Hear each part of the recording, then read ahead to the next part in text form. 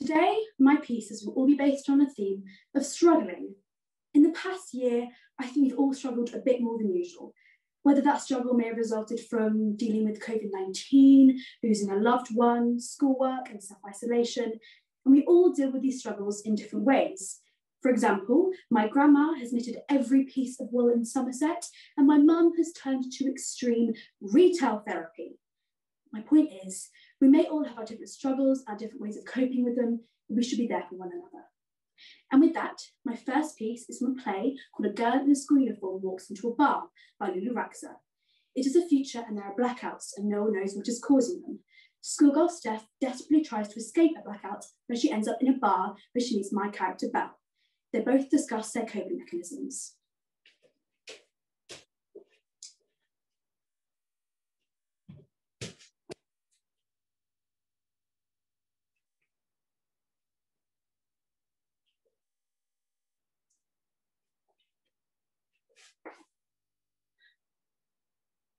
Have I wandered into one of those safety videos?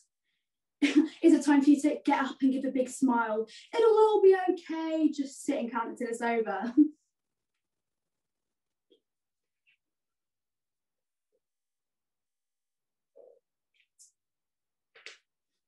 Well, aren't you doing well? If you get to 1 million, I'll buy you a chocolate bar.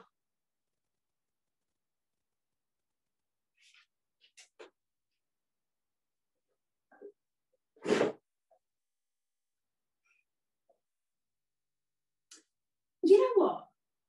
I bet I could get people who pay to watch this.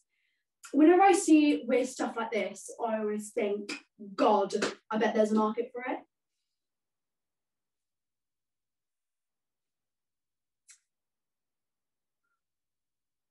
See, I find this so funny, right? Because this whole time I've been strolling into my bar, acting like it's the most normal thing in the world, and now look at you. Anyway, don't worry, this place has got great locks. Why do you think I'm always here? You know what scares me though? Showering. Because like, when you're in the shower, you can't actually hear anything outside of the shower. So I'm just in there freaking out. And I do this thing, like there's a wasp, and I stand really still, really still. And then I think, you know, they won't get you. Now, this is stupid for a number of reasons. Firstly, being that if there was someone in the house, standing still would not make me invisible. Secondly, this they is already in the house.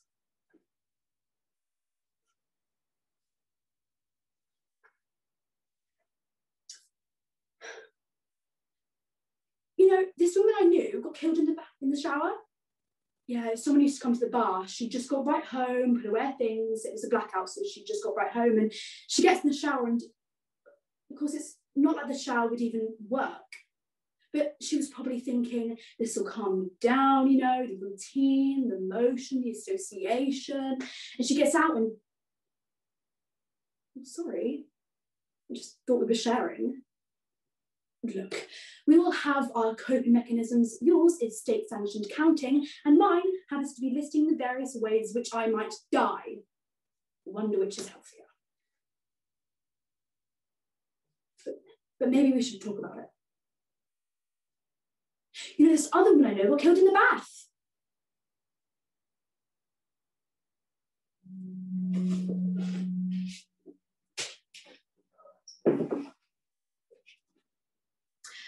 Although Steph finds comfort in counting, I'm not sure counting the days we've been in lockdown is the most positive way to get through this.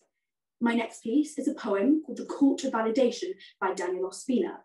This poem talks about the ongoing need for validation, which is something I think we can all relate to. Settle down, the court is in session, the esteemed court of validation, where I stand trial for being, and thus must attend this hearing, to seek the sublime opinions of the wise jury of champions who've been there, done that. Please lecture me on how to act. Tell me how I must dress, what to say under duress, to brandish my success and my worth attest, to be finally accepted among civilization, with a stamp of approval from the court of validation. Oh, here comes the verdict for the judge to read. I'm guilty of possessing an identity. Therefore, I'm sentenced to a lifetime of conformity to the status quo established by society. Oh, but Your Honour, there must be some mistake. There has to be another path to take. Sorry, child, this is the only way, or else you'll be imprisoned in the cell of dismay. Embrace your fate without hesitation. Indeed, it's a gift from the court of validation.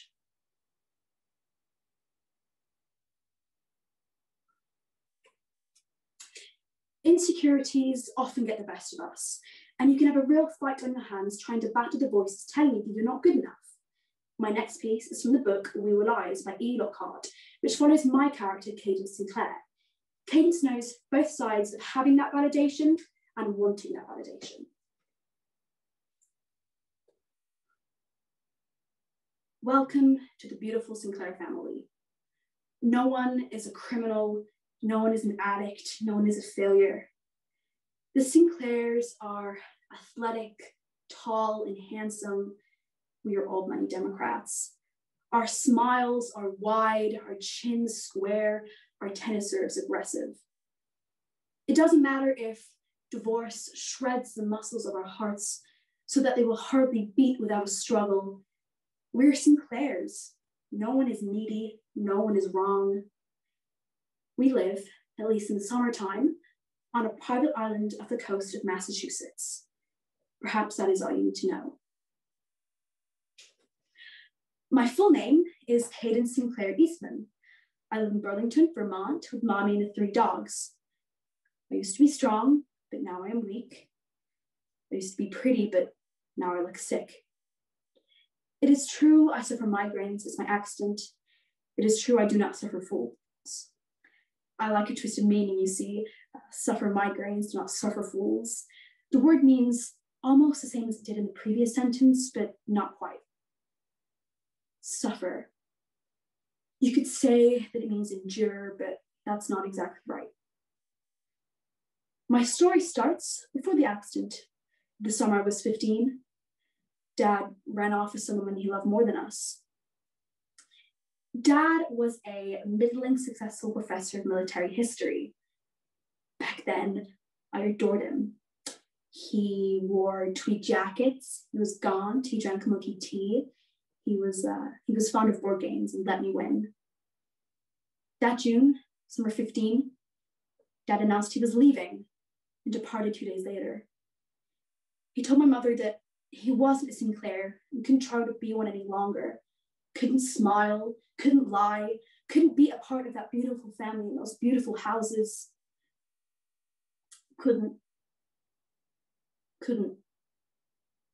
Wouldn't.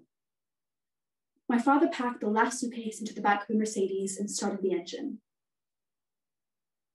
And then he took out a handgun and shot me in the chest. I was standing on the lawn and I fell. The bullet hole opened wide and my heart was out of my ribcage and onto a flower bed. Blood gushed rhythmically from my open wound, then from my eyes, my ears, my mouth. It tasted like salt and failure. The bright red shame of being unloved soaked the grass in front of our house. Mommy snapped. She said, to get a hold of myself, be normal now, she said, right now, she said.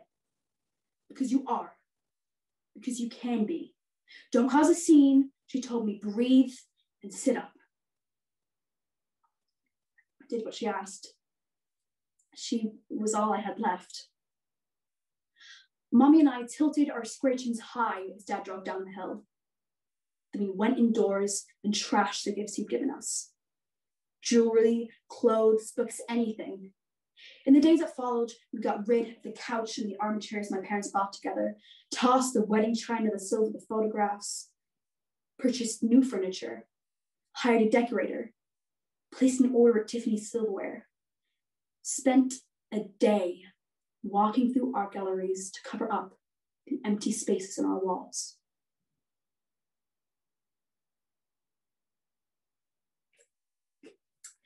Just as my pieces have explored today, it is evident that we will always come up against something. Maybe counting helps, maybe taking one day at a time helps, knitting, shopping, making a chocolate cake and eating it all in one go helps, but you have to do what you have to do. Maybe the best way is to be understanding that though we may go through similar things, we all have our different ways of dealing with them. Thank you for listening.